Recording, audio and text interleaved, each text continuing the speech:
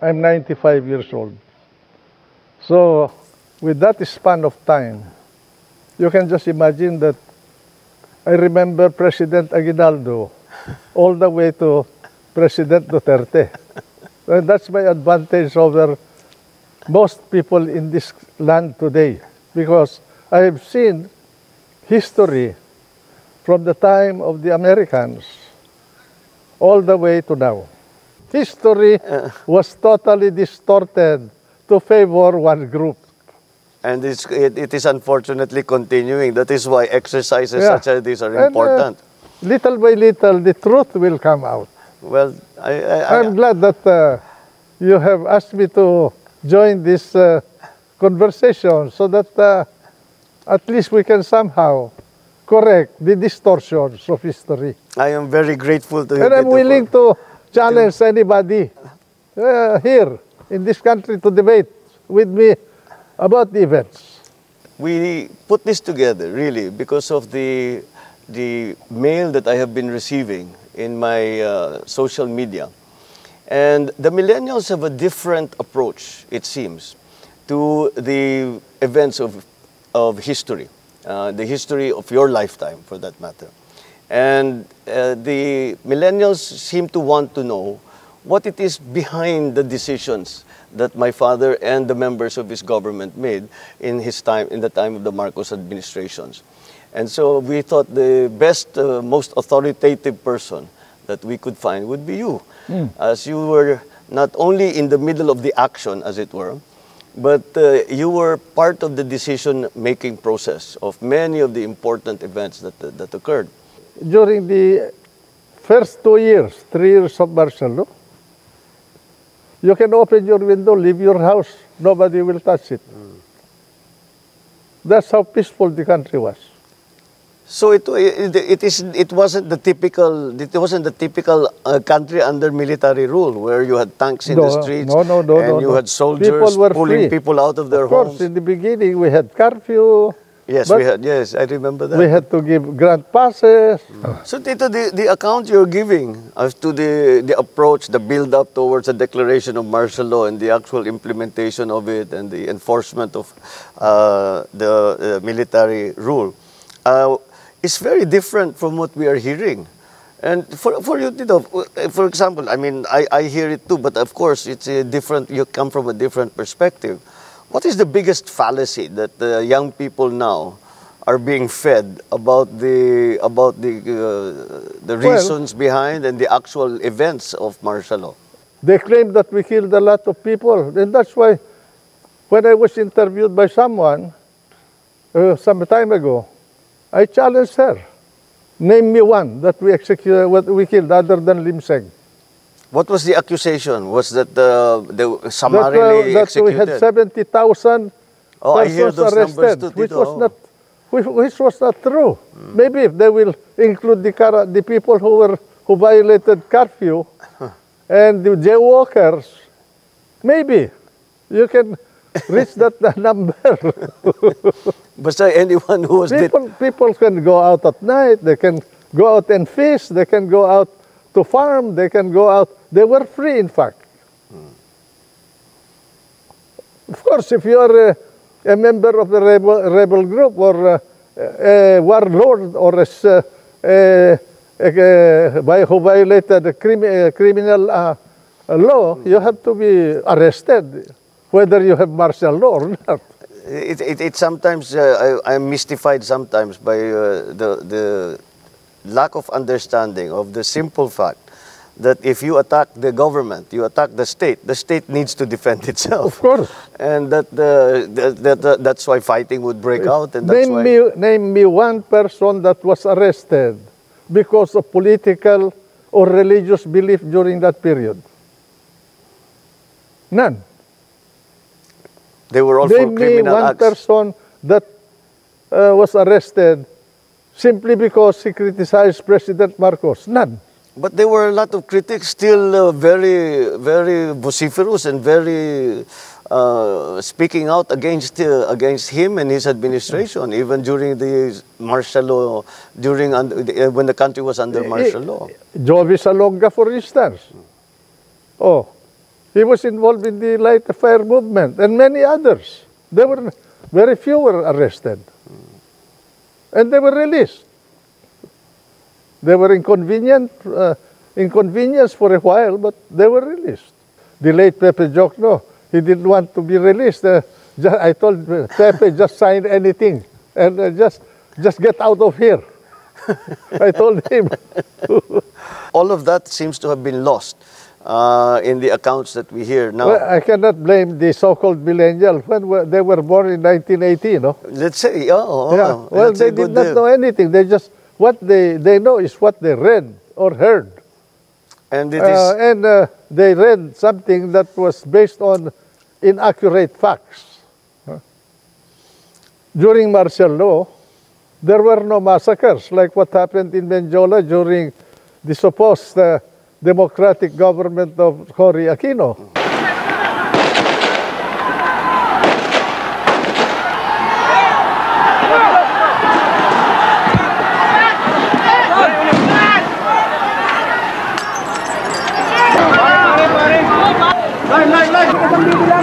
Maybe you could explain to these young people the approach that you took to governance. Kasi Tito, I remember when I was young, I would listen to my father's speeches and lagi kong naririnig the phrase nation building. And I have not heard that phrase since 1986. And it does not seem to be the priority or the guiding principle in governance anymore. You mentioned about nation building, which was a battle cry of the Marcos government. That's right, Tito. That was all included in the national plan that was prepared by the brain trust of your dad. And that covers infrastructure, agriculture, energy, and education. And that's why when we started with agriculture, he established irrigation canals, especially in the north and in many parts of the country. And then he went into electrification. The national electrification that we have started with your father. He started the geothermal sources of energy in the country today, which is helping the economy. And then later on, as a part of his national plan, education of the people. And that's why he created the system of state universities that expanded the educational system in the country and made education cheaper for the people. And so many others. He introduced land reform. That's why he was very conscious of the sale of Hacienda Luisita during the Garcia administration. This was a part of his land reform program. Proposed the establishment of a nuclear plant, which was derailed by Cory Aquino because of their anger and revenge against the Marcos administration. Dito you mentioned the lobbying of the big landowners, the hacienda owners, and for the exemptions from the land reform. But I think the term that around that time was we were beginning to hear my father speaking out against the group of oligarchs.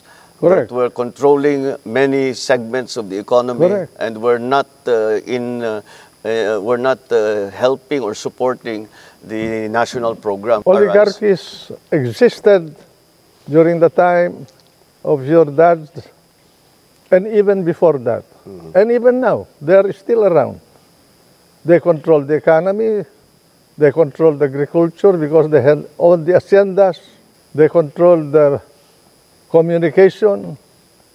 They want to control even government. If you will remember, you have to talk to interest groups to be able to run for public office in those days. Controlled Meralco, they controlled the media, they controlled the newspapers and the radio, many facets of the industry. The industrialization of the country was controlled by the so-called oligarchs of the land. So this is one of the elements that pushed the government towards the declaration of martial law in 72. Apart from the fact that indeed there was a need of it, because what was the social condition of the land at this point.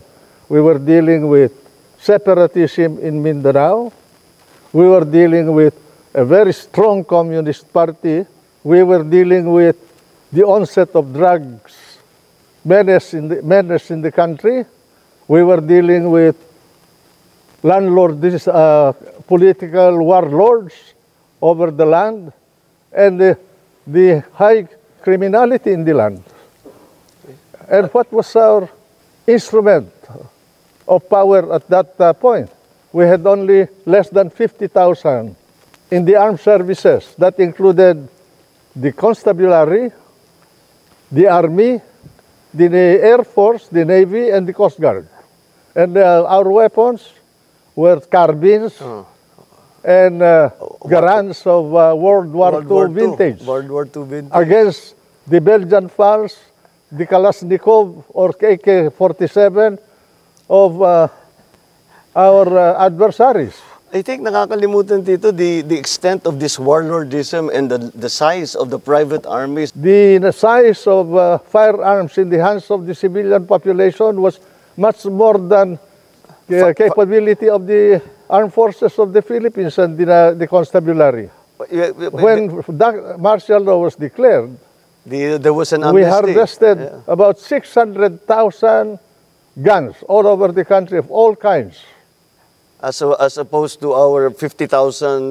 Less than 50,000 to be exact. I think we had only about 48,000. Uniformed services. Yeah. So that people do not realize the extent of the warlordism, because I don't think we have the modern equivalent. Apart from these factors that I told you, their political organization, especially the political organization of the Communist Party of the Philippines, was extensive. They have a united front that was very strong. Until now, that united front is operating through the NDF. They covered labor, the universities, academe, farmers, fishermen, women, teachers, all over. They infiltrated even the church. And we did not only have the armed elements of the Communist Party and the separatists, we have the Christian Liberation Army. Even the church was involved. So in that time, the government assessed that the largest security problem was the communist insurgency. Correct. And that is that the martial law was really a response to that. Correct.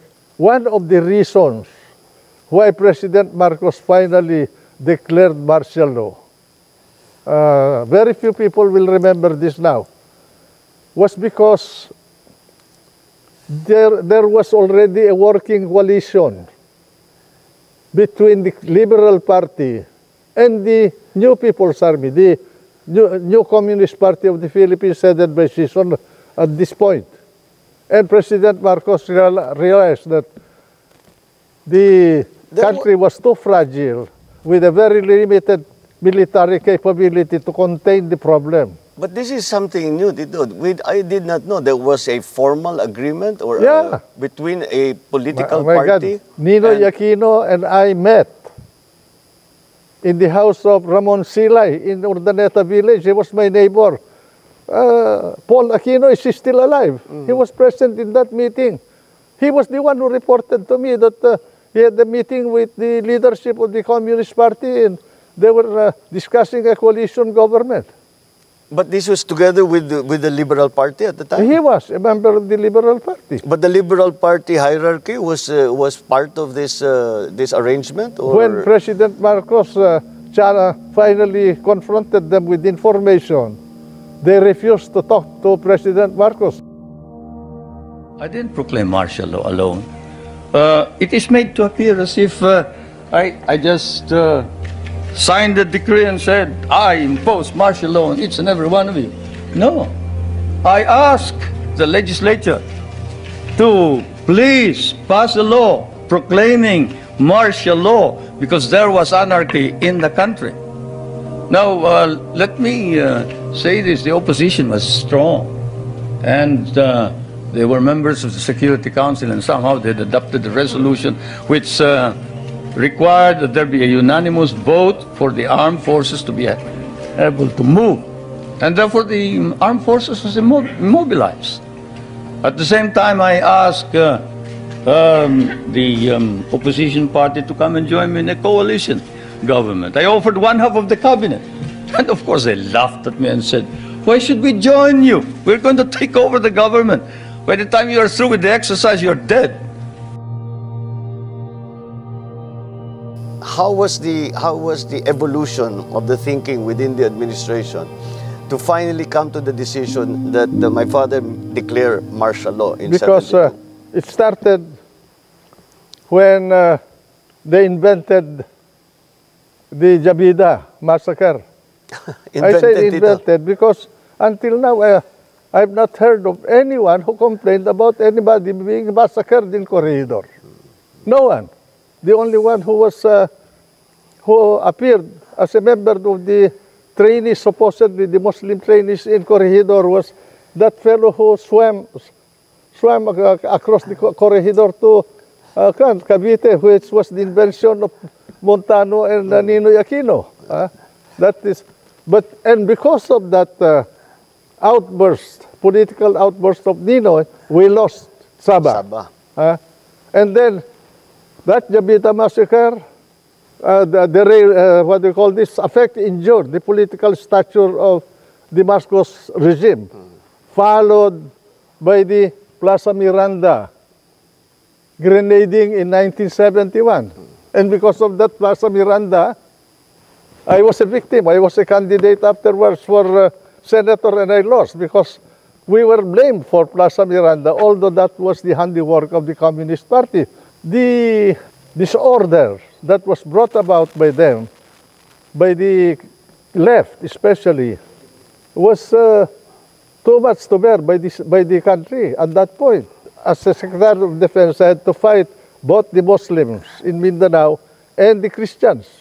And then at the same time, there were also Datos who rose against the government. The group of the MNLF were sponsored by Malaysia because of the limitations imposed by the government, the regime, or the political situation in the country before martial law. The hands of the president was limited, so he finally decided, after he was re-elected, to impose martial law. He asked me to study his powers under the Commander-in-Chief provision. I was Secretary of Justice at the time. The declaration and the implementation in the very first days. I was not here. I was abroad studying.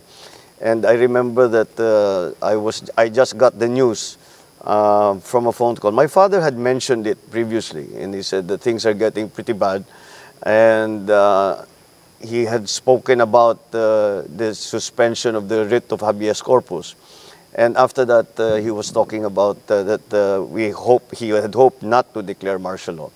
But I got the news that your dad asked me to prepare this study in December of 1969 because he was anticipating that he will finally have to face the music.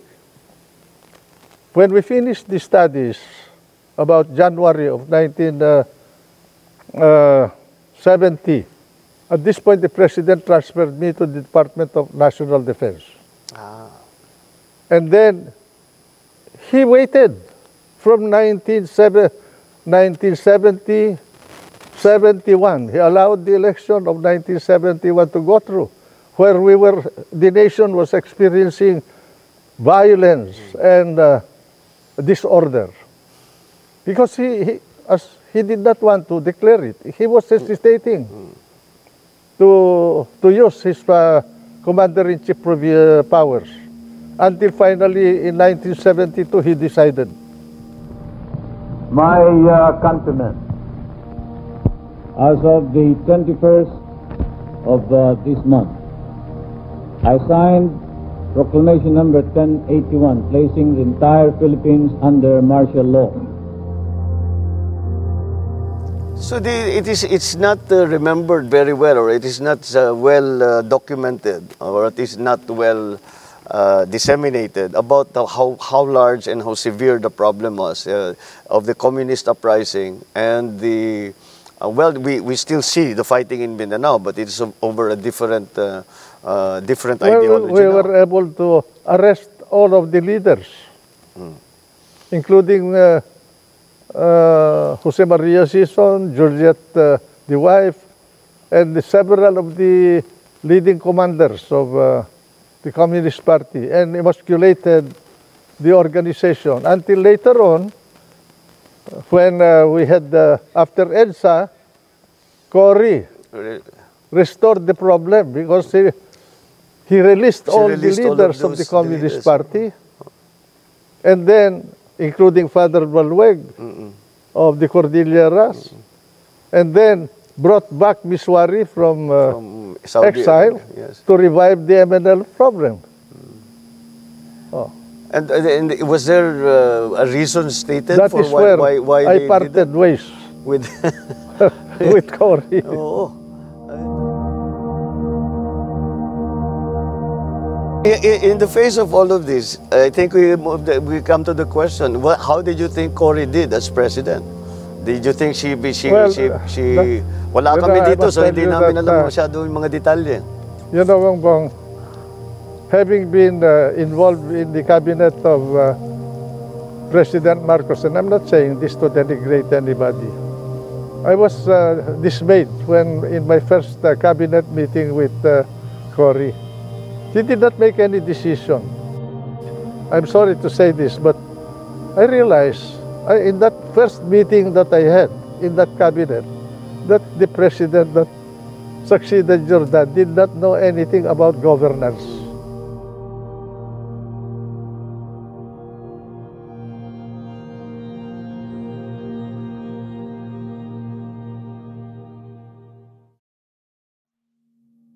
You know, the people are amorphous and they're open to propaganda. And these people are expected. You believe that propaganda was a very large aspect of the yellow movement? They have always been like that. Even during the time of your father, we were. They have people in all the media outlets. In your view, has the role of the media increased or decreased over the years? It will increase, especially with the speed of communication now. Well, we have the cell phone, the social media. You can read the news on your telephone. In your cell phone, and you can also text your opinion. They can manipulate public opinion. Even the surveys will be suspect at that point. Well, the surveys have already become a little bit are taken with a grain of salt already. Correct. So I guess that is a distinct possibility. So despite the fact that all of these things, the performances of those who ally themselves with the yellow group have been dominant, do you feel that that dominance will still for the last 30 years? Do you think that dominance will continue? I do not know whether they're dominant. But, well, not now, but they have been. You know, if they have a Smartmatic.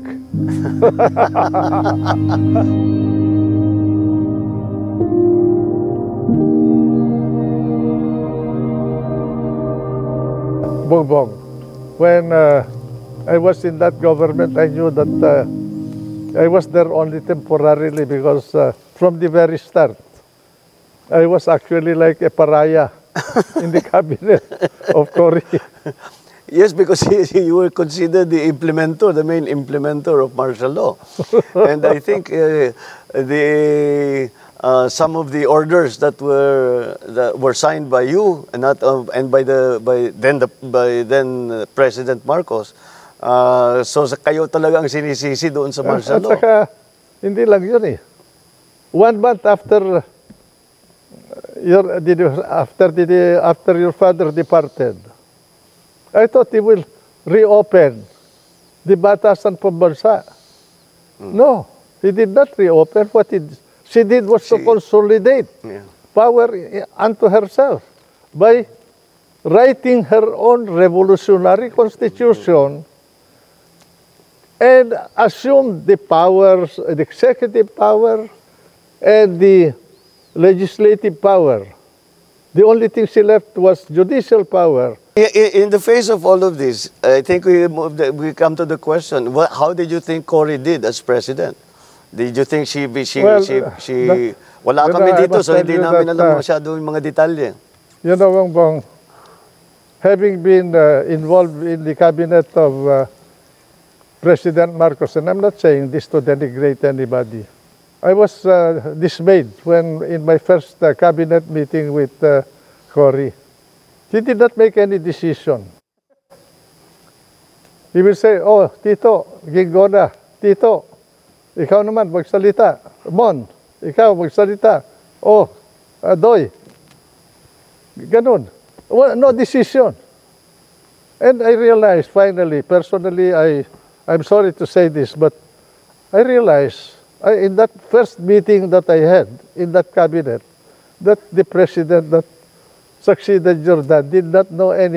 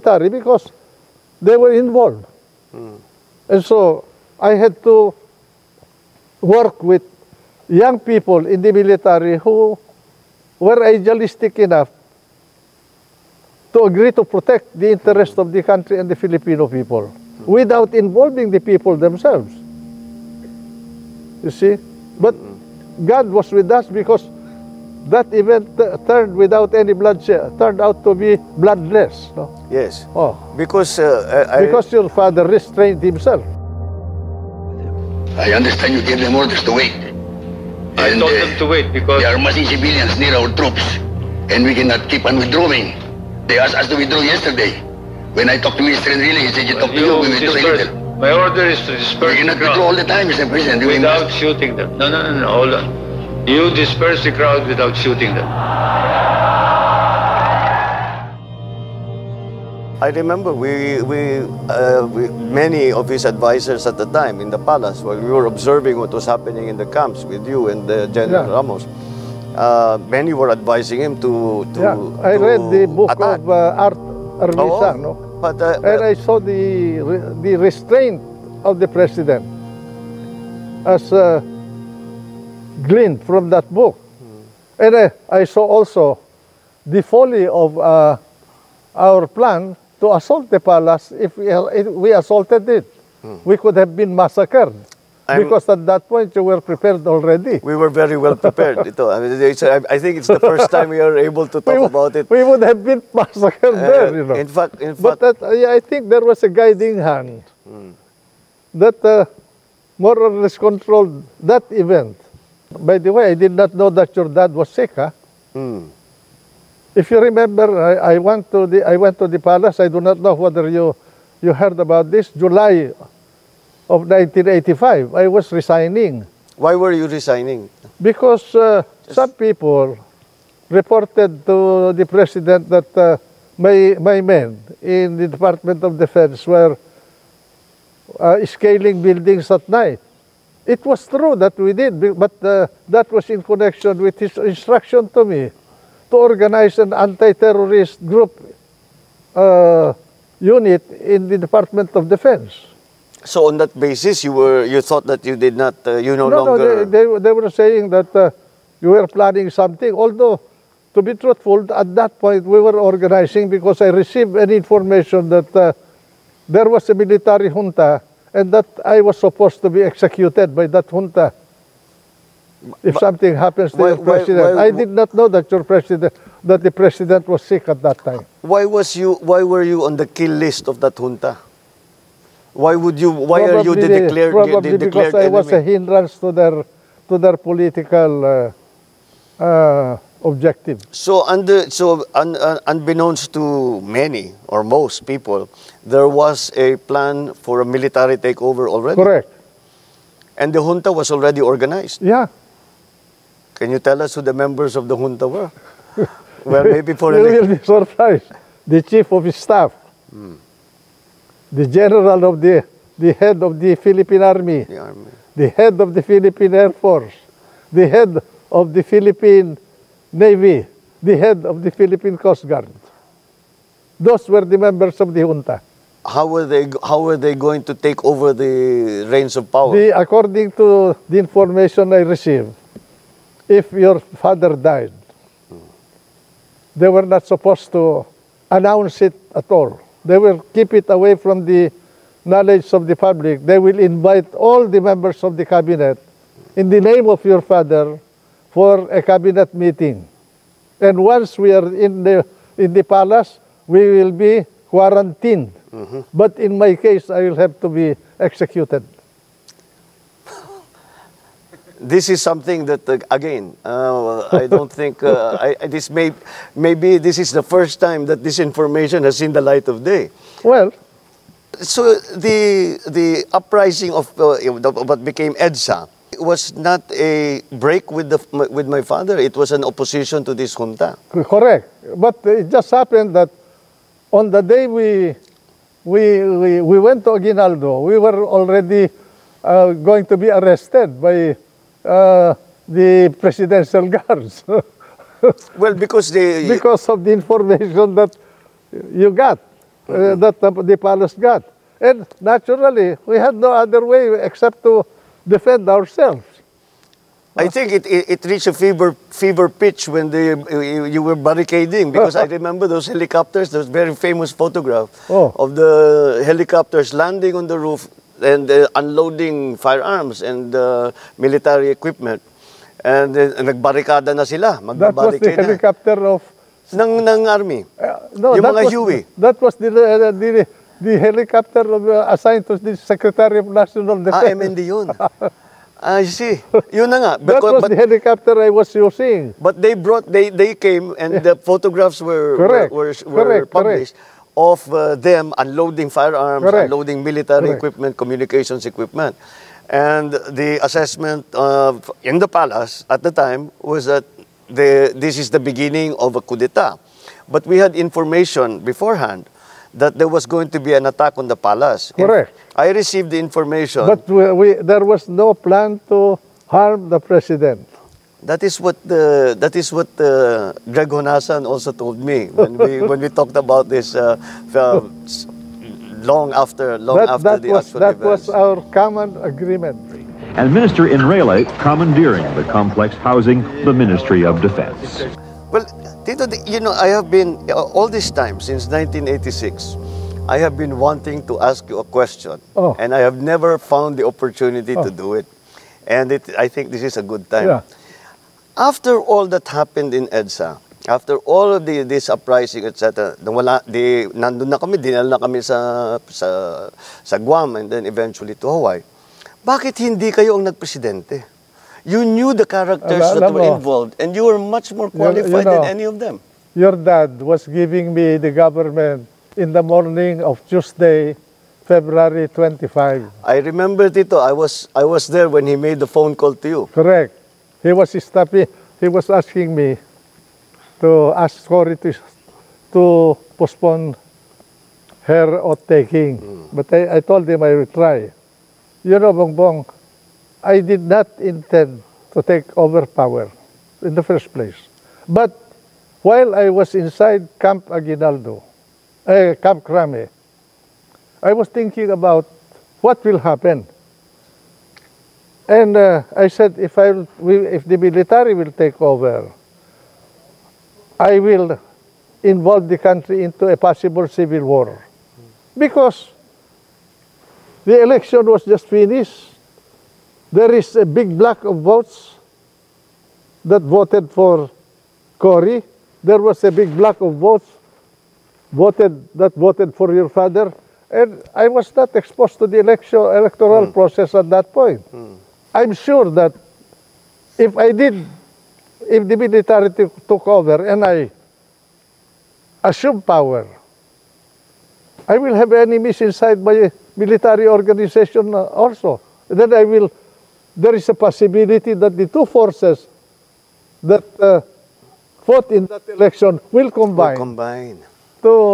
Was it likely? It's possible. I suppose yung tropa namin and those who were opposed to you within the MND center. And then you have the bulk of the military at that point, who did not know where they will situate themselves.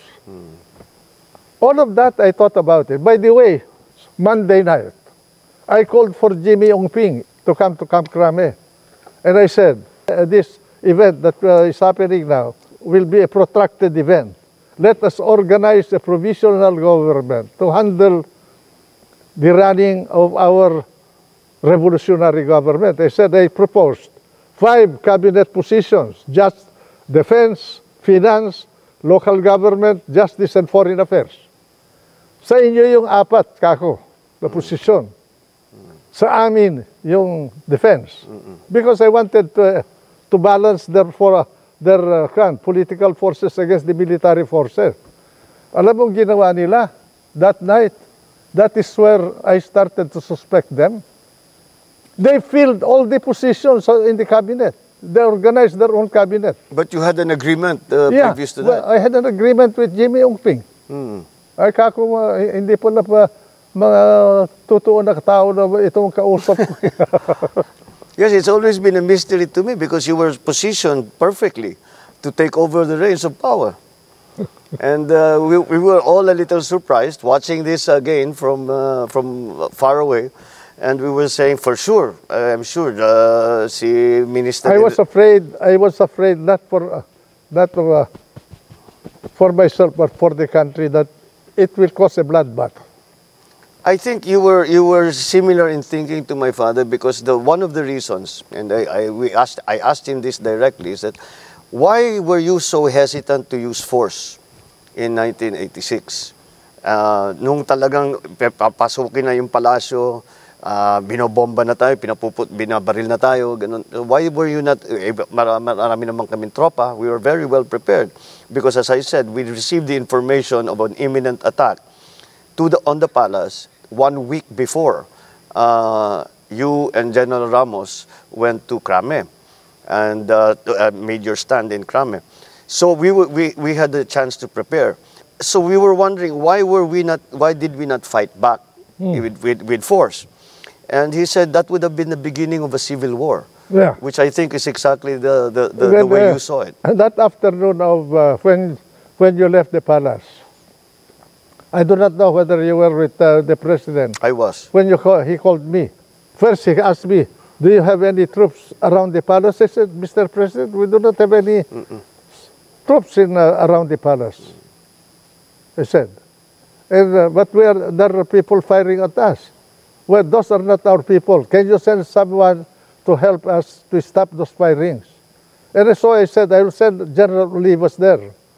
Then I mentioned to him that I have just spoken to Ambassador Bosworth. Bosworth at the time. At the time.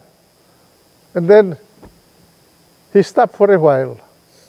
And then he said, "Can you call him back and ask him to make available to me the services of General Allen, Teddy Allen, so that we can leave Malacanang."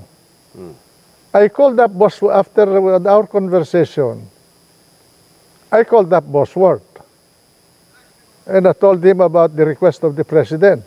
After a while, Bosworth called me up and he said, "Can you ask General Ramos to coordinate with Teddy Allen to help in the departure of the president from Malacanang?" And that's what I did. I remember very well that it was General Allen. We remember we were waiting for the American helicopters. Yeah. Because the presidential helicopters was also in Malacanang Park. Yeah. But they had already been strafed. So may tama na, so they were. But then the proposal was that they would send helicopters from Clark. They sent 2 big helicopters from Clark. And I remember when we crossed Pasig River, the officer who met us was General Allen.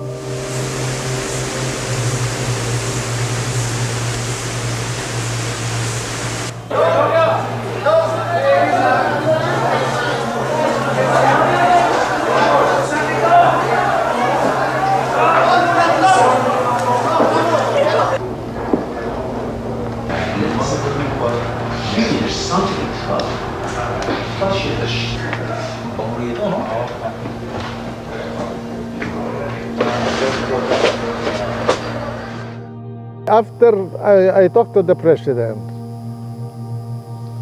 I rode to Wakwak, to the house of Josephine Cojuangco, the sister of Cory, because that's where she was. Cory was there. And then when I arrived, his whole cabinet, the people who became her cabinet officials were there, and Doña Aurora. And then I reported to Cory about my conversation with your dad, as well as my conversation with Bosworth, and that the president, your dad, was departing Malacanang. And then Cory did not know anything about that event. She called Bosworth. And then I remember Cory saying, shouted over the phone, "No, I do not want him here. Yes. Take him out." That's it. I remember that. Yeah. I remember that. That was in the middle of the night already. We were already in Clark. The Americans were still did not know quite what to do with us. The original arrangement is that we will be flown to Ilocos. Cory requested that from Bosworth when I made the report to Cory. And because of the interregnum, the gulo at that point, probably the transmission of the information to the operating units of the American military was delayed. Well, we were awoken. Well, we hadn't slept, but it was in the middle of the night. I remember General Allen asked to see my father, and I said that he's resting and he's not in the best of health. And what is it about? And he sat us down and he said that we were surrounded by NPA forces, and that there were two columns of NPA units coming to There were attack. no NPAs. Well- That was already, they misinterpreted the Poway to Hawaii. That was what eventually became the joke. On that basis, they said, we have to fly you out immediately. And instead of going to Poway, and the excuse that was given was that we cannot fly to Poway because Poway does not have lights to land in the middle of the night. And Because, you know, I knew that your dad had an intention of going up north. Because in the morning of Tuesday, he asked, if I go north, do you think I'll be protected? Of course, I told him. And if I get out of the country, can I come back? And of course, Mr. President, you are a president of the country, you are free to come back to the country. Those were my answers to him. Oh. so it was very much a decision at that time na ayoko dyan. Basta get him out of the country was Yeah. then Cory's decision. Well, siguro sabi nakinig sila kay Cory, yung mga Amerikano, because sabi niya, peremptory yung kanyang sabi. No, I do not want him here. I take him out of the country. Well, that seems to be the same report that we got, and actually, eventually, the Americans told us that we were actually said the instruction was that not to be brought anymore to Ilocos, but to be taken out of the country. So Tito, let's take all of this now. With this as the foundation of all of the as a historical background, context. The history was totally distorted to favor one group. And it is unfortunately continuing. That is why exercises Yeah. such as these are And, important. Little by little, the truth will come out. Well, I'm glad that you have asked me to join this conversation so that at least we can somehow correct the distortions of history. I am very grateful to you. And I'm Tito, willing to challenge anybody here in this country to debate with me about the events. Well, Tito, your knowledge and your perspective is based on actual experience and actual facts. I think that is the difference between you I did not and those that manufacture have been facts. challenging you. I have not lied to the people. I have not manipulated the events. I dealt with them as I faced them. Well, Tito, on that note, I Thank think you. I know it is for me to thank you for allowing us a view into the Anytime, any place, I'm always at your service. Just tiyag ni natata. Thank you very, very Kanyaman much. lang.